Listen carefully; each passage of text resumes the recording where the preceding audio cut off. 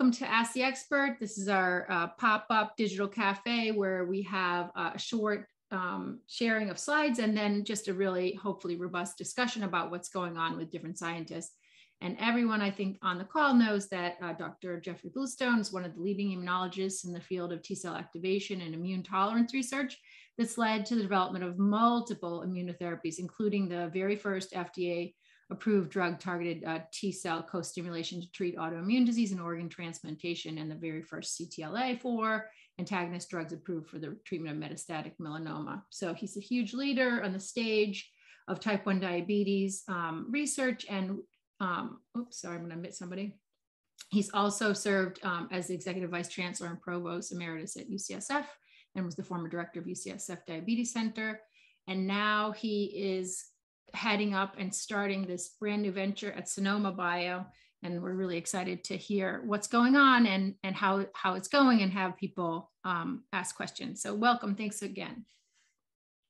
It's a pleasure to be here. I'll start off by admitting I did not prepare any slides. I didn't know that, but I'm always good at answering questions. So hopefully. Okay, that's fine too. It's focused on that. Maybe at least I'll start out by giving an introduction, at least to Sonoma Bio and what we're trying to accomplish. Perfect. And a lot of that, of course, is built on my academic career over the past many decades. But I think really reflects where we are now in the space of immune tolerance and how to actually achieve a durable and long-lasting treatment for patients with autoimmune disease, including type 1 diabetes, and the idea that we can take advantage of the immune system's own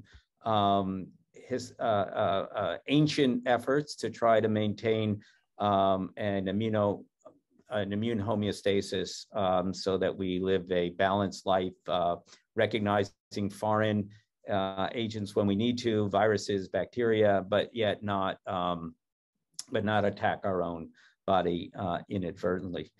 And I think what we have learned over the last few decades is that really the immune system is filled with a bunch of checks and balances that really allow us that ability to respond rapidly and effectively against foreign invaders. And for the most part, be able to control those responses and balance those responses so that we don't get undue overly active immunity. Now, one thing we've learned the last 2 years is that that coronavirus and COVID-19 have taught us a lot about how that yin yang can really backfire. So most of the people who die of COVID die of a dysregulated immune response. They don't die from the virus. And the immune system actually does a great job of responding to that virus. It just gets so zealous in doing it that it starts destroying tissues in the lung and you end up. So it really is an experience that we've now had, which tells us how important this control is.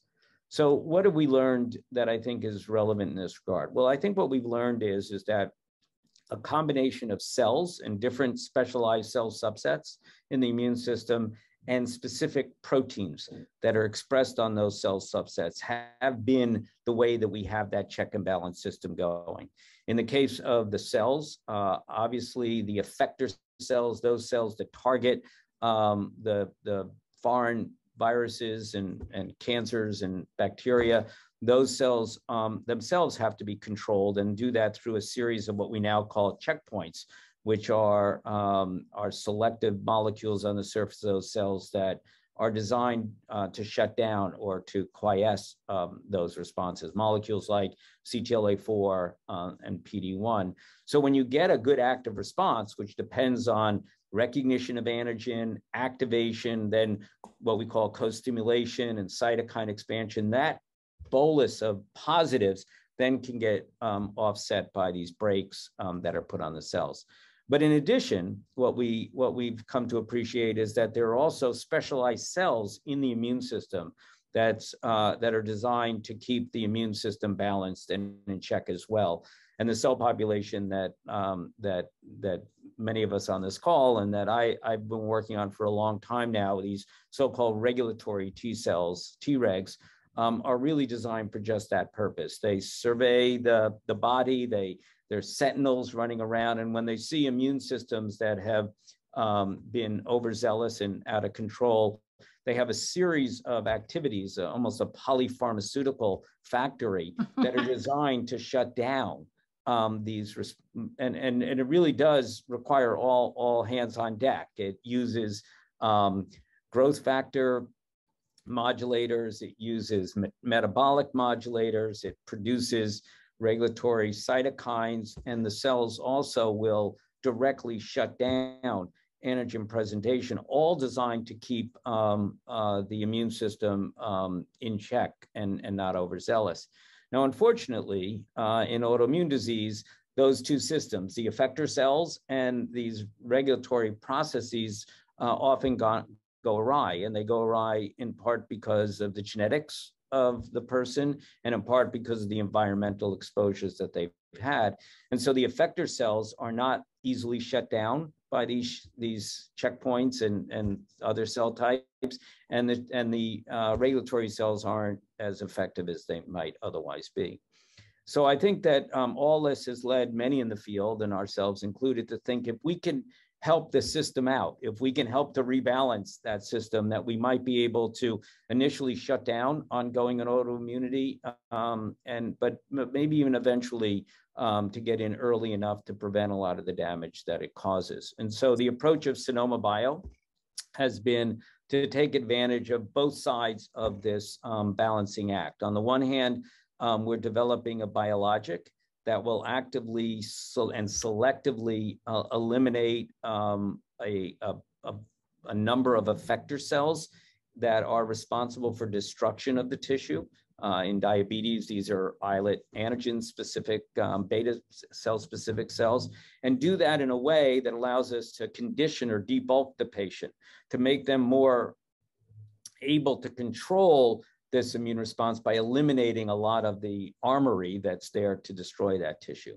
And then the second part of the company is developing cell therapies, and particularly Treg cell therapies, that can be targeted to tissues that are at risk of being destroyed, and provide through that the ability of these cells to shut down locally the inflammation that's out of control, and thus avoid systemic immunosuppression and avoid the targeted effector cells in that tissue themselves. And the way we do this is not unheard of, is in fact now a very successful approach that's being taken in cancer, which is to provide on these cells a receptor that allows them to recognize an antigen that's present within the tissue that's being attacked. So there are two ways to do that. One is to use a T cell receptor itself, which recognizes antigen. And the other is to use this synthetic biology approach, which is a chimeric antigen receptor, which is a fusion between an external entity, a monoclonal antibody that recognizes a protein, and the internal signaling domains that will drive those regulatory T cells to function. And by putting these CARs on these cells, they get to the site, they recognize antigen, they deliver a signal, and hopefully they'll suppress locally. So what we're trying to do is not unheard of in the space, but it's really exciting that there are now 6 or 7 companies that are actively involved in this, and really does suggest that we're going to give this a good shot and see if this combination of the T effector depleting agent with the effector cell suppressors, the Tregs, will lead to a durable response. And the nice thing about cell therapy is it's a living drug. And so as a living drug, the idea is once you've put this into the patient, those cells will proliferate, they'll survive long term, and allow for a one and done treatment that we won't have to continually inject, like every day, these cells into somebody. Yeah. And then I'll end with one last point, and that is that these are high risk and high reward studies. I think we're at the earliest days of this, and some of the people on this video have really provided a lot of the fundamental research that's allowed us to really get as far as we can. And the work that's been supported, especially in the diabetes field, has really allowed us and others to really pursue this aggressively, given the challenges that are ahead for any cell therapy program. I feel like our field has benefited enormously from the kind of research that's been done in academia and supported often by philanthropy. So why don't I stop there? No, that's great. That's a great high level view. It's awesome that you guys have entered the fray here with all your knowledge and background and your experience in the field. I think it's bodes very well for getting something to clinics. So I did want to just sort of give a shout out. Vertex had a big day yesterday, right? And they showcased that they had success in a patient with an implant. And I just wanted to talk a little bit about therapeutic windows. So it looks like, obviously your therapy, the Treg therapy you're developing, could be really effective in a early therapeutic window prior to diagnosis, like in the prodrome. But also, what about its role in, in patients that are undergoing like a Vertex implant? Yeah, well, I think it's, it's something to think about. I should say that there's a clinical trial now being conducted at UCSF using Tregs in islet transplant setting, working with James Shapiro up in Edmonton. And the concept is exactly what you said, which is, can we help to avoid any immune response that might be generated against those foreign islets? Now, remember that the approach that SEMA and now Vertex has taken is to try to create a immune cloaked or an immune hidden cell, so that the immune system doesn't play an important role. But just in case. That Leo, I know Leo and a lot of people who live around me know my thought about that is the immune system is incredible. It can detect a single amino acid difference in a singular protein. So my sense is that you can run, but you can't hide. And I think we could well end up with a cell that is far less immunogenic, which I think would be great, but it may well not be, especially in patients that are pre-sensitized, which are diabetic patients already have a strong immune response. I think it may be hard to develop a totally immunologically inert cells. So I think there is a role for active immune regulation in that context. I think one exciting area, work that was started in my group by Linda Vo, and there are other people working on this, which is to try to develop Tregs out of iPS cells, and thinking that you might be able to use the same iPS cell to create the beta cell and create the islets, so that you have a matched regulatory population to go in. When you look in the future, you can imagine a scenario where even under the best circumstances, off-the-shelf beta cells won't be perfect. And by including regulatory cells or some other tolerogenic combo therapy could be quite effective.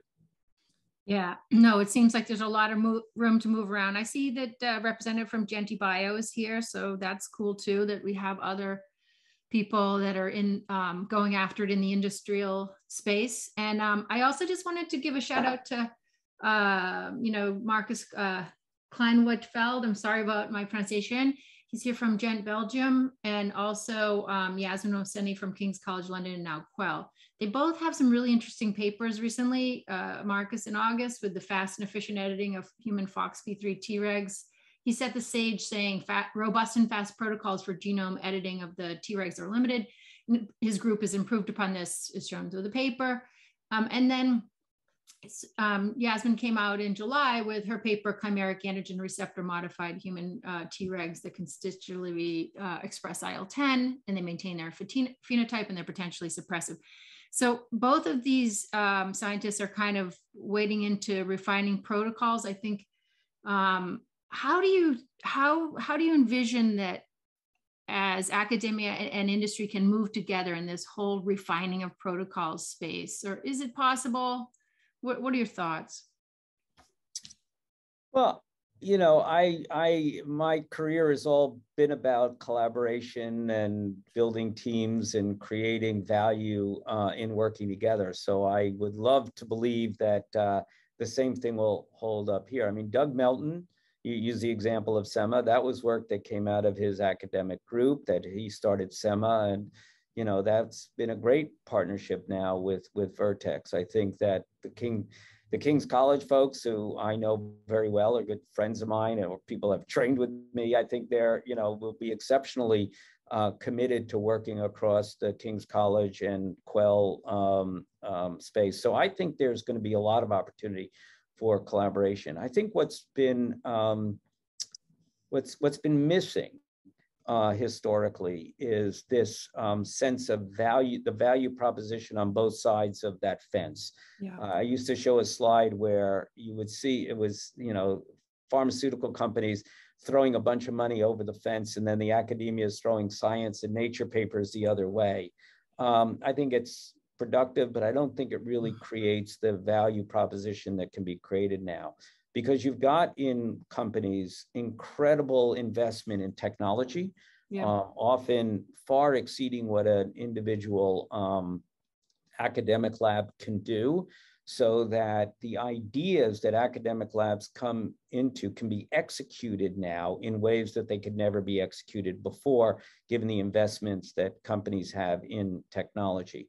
So it's more than the money. It's now the technology and the smarts. I mean, the industry has a lot of really smart people, many of which have come from academia, myself excluded, but there are some really smart people. In my company, of the 70 or so employees now, I think we're about a third, and a third, academia, small biotech, and pharmaceutical folks. And it's been amazing to watch them around the table talk about that. So given this new way to think about how do you do collaborative science in a more coherent and cohesive way, I think we can build on the successes we've had already in a much faster way going forward.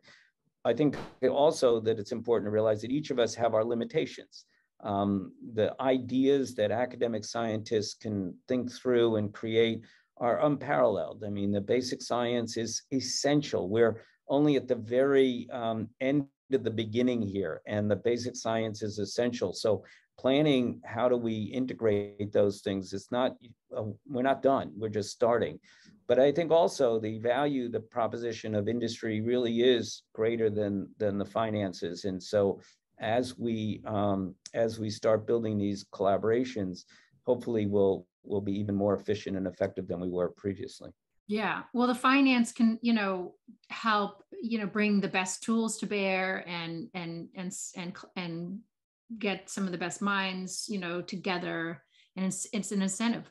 So I think that there's a lot to be said about it as a facilitator to drive, to really drive. Yeah, no one's turning down the money as far as I can tell. Which is fine. I think scientists should be rewarded for their long hours and deep thinking. Is there anyone else who'd like to talk, to unmute themselves and ask some questions? This is the time.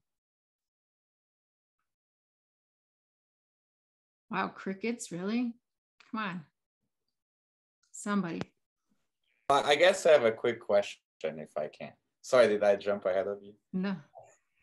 Yeah, I'll be very quick. It's just, so this two-pronged approach to biologics and Tregs, would we give them at the same time, or want to give the Tregs after there's been some debulking already? I'm just curious in a maybe very general sense. Yeah, I think there's a lot to be said for sequential treatment, both in terms of how do you make sure that you have both a safety profile and you have a efficacy profile for each one individually. So you can imagine if you treat one with one, you get the information about that before the other. But I do think that there's a scientific reason for it as well. What you don't want to do is to have prolonged treatment unless you can create an incredibly specific debulking agent, like an antigen, a peptide-specific T-cell depleter. Then you want to avoid long-term treatment with a drug that could eliminate cells. So I think short-term debulking, come back in there's some good publications, both in transplant by Kishi Tong and in diabetes by a group in Florida, showing that a short-term treatment to debulk can lead to a very increased effectiveness of your antigen-specific Tregs. And that's the sort of approach of Prevention Bio right now. They're coming in with the vaccination, and then they're coming in with their protocol following it. You know, they're sort of like, you know, just sort of coming in and delivering the medication or the cell, whatever it is, in very short windows. So yeah, it sounds like that might be the way of the future. I think Lucy Walker was trying to say something earlier. Yes, so along the similar lines, actually, I was thinking about the debulking approach, and I was wondering about how age plays into that, you know, how you would consider that in younger children, given, you know, additional thymic activity, and also thoughts around the lymphopenia that you generate. You know, maybe you could just talk a little bit more about those areas. Yeah, without getting into a lot of depth into our program, I can speak to teplizumab, the anti-CD3 program, that prevention. And if you look at that data, first of all, had no problem going into kids. I mean, obviously, prospect of benefits important and safety, and that's prime, but you can get into kids with some of these depleting drugs. But also what's been, I think, important to realize in the teplizumab work over the last 34 years is that there's never been any evidence of real increases in infection. There's been zero evidence of cancer. And the cells repopulate really quite rapidly in the peripheral blood. And my guess is that they actually don't get as depleted in the tissue as we did some studies with OKT3 back in the early 80s, that the amount of depletion in the tissues is even less than in the peripheral blood. So I think that this debulking idea, this is not lethal irradiation and a bone marrow transplant. This is a short-term, acute loss of effector cells, subsets of effector cells in some cases, that doesn't impact on immune responses. And so I have very little concerns about the safety, but obviously if you're going to go into children, you want to make sure that you have a good safety profile. I have a question. This is Young. I used to. Young. Hi. I have a question about antigen specific issues. So like the successful examples, anti-CD3, IO2, they're all systemic. Bias the Treg functions, while your target will be islet specific, or is all specific for or homunculus or whatever antigens that Treg recognize?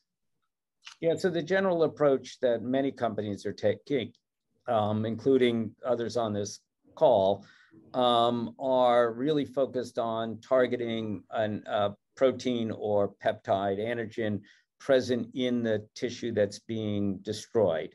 And the reason for that is a combination, I think, of specific activity. We've learned in a lot of animal models that cell Tregs that are specific for a particular antigen work with many fewer cells and with much higher activity. And to some extent, safety, that by targeting a particular antigen in a tissue, the off-target effects are likely to be less, and therefore there's the chance for systemic immunosuppression might be reduced. So I think that's the argument. I think one of the things that's really exciting about Treg therapy is this concept of infectious tolerance and bystander suppression, which translate, those are two kind of key words for me, which is for infectious tolerance, the idea that these cells will recruit other cells into the site that potentially have regulatory activity themselves. And so you get more bang for the buck at the site and a more generalized control and local regulation.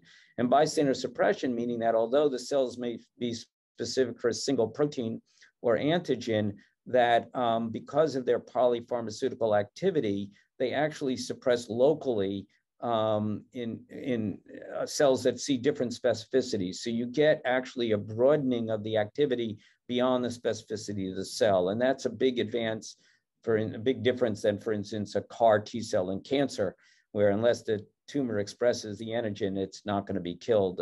So I think this gives us both specificity, selectivity, and enhanced functional activity in the local tissue, while I think enhancing the safety signal and the off-target possibilities. Yeah. What can we say about the role of the human gut microbiota in regulating Treg development? And, you know, obviously the type 1 diabetics come into the disease with microbiome dysregulation. So, you know, and there's definitely a role for the microbiome interface with Tregs. So can you do anything there? Can you work in from that route to either make sure that environment is perfectly suited for the Tregs you're delivering? Yeah, I think it's a really interesting field right now. I think there are sort of 3 areas where you can think about the microbiome. One is the metabolites that are being made by some of these bacteria, which seem to promote Tregs. And I think that, you know, that's going to be a really important area to understand how the Tregs that we develop and treat the patients with respond to those metabolites. And if we can enhance that interaction, that can be a real positive. Short chain fatty acids. Yeah, butyrate and yeah. I think the second thing is actually there's evidence that Tregs can recognize some proteins expressed by bacteria, certain bacteria. Yeah. And so one can even imagine, I'm not sure in diabetes, but perhaps in diseases like Crohn's disease or ulcerative colitis, actually targeting bacteria directly with the Treg is a way to enhance local regulation in that setting. And I think it'll be really interesting to see how that happens. And then the third is that the majority of cells that are considered regulatory T cells in the gut, some may argue whether my term majority is correct or not, but a lot of the cells that are present in there are actually generated in that site through what we call an induced peripherally derived. So the repertoire of those cells is likely to be quite different than the repertoire of Tregs that are developed that emigrate from the thymus. And so maybe one might be able to take advantage of those cells in terms of their unique repertoire in being able to shut down autoreactivity more effectively, either directly or in combination with other drugs. My concern about that population is that, at least in our hands, they seem to be less stable and more likely to lose their FOXP3 expression. So companies like Genti and Marcus and others who are focusing on modulating the cells with various FOXP3 modifications could end up getting a quite stable population out of that cell population as well. So I think there's a lot of opportunity there, and I think it'll be interesting to see. I'll make one last kind of wacky thing, which people are doing. We've been doing some stuff with Michael Fishback on this at UCSF. When I say we, I had an old mentor, Frank Fitch, who used to say, whenever I say I mean we, and whenever I say we, I mean they. So now when I say we, I mean they.